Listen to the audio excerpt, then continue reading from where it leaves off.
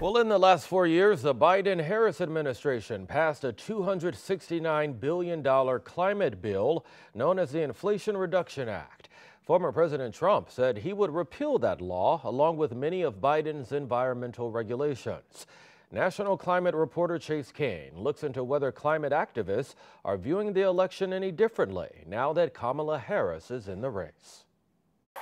Both in Milwaukee, only 5 days apart, two distinct views on climate change. He literally promised big oil companies, big oil lobbyists, he would do their bidding for $1 billion in campaign donations. We will drill, baby, drill. The same phrase appears in the official Republican platform calling for an expansion of oil and gas production, the liquid gold under our feet, which would further heat the planet. And despite that clear divide, some climate activists never fully supported President Biden.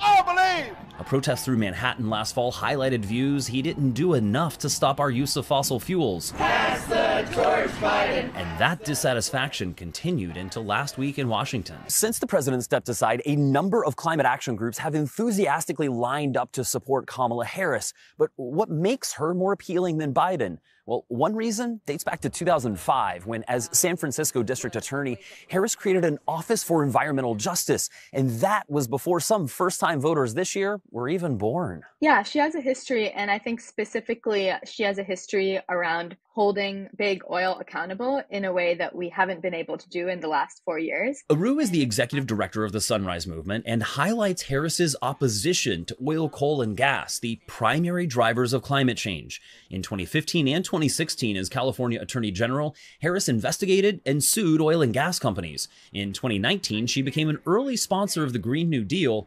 And in 2020, Harris campaigned against fracking and offshore drilling. And support from voters who prioritize climate change could prove pivotal in a close election, because a University of Colorado analysis found that, quote, climate change opinion probably cost Republicans the 2020 presidential election. In California, I'm national climate reporter Chase Kane.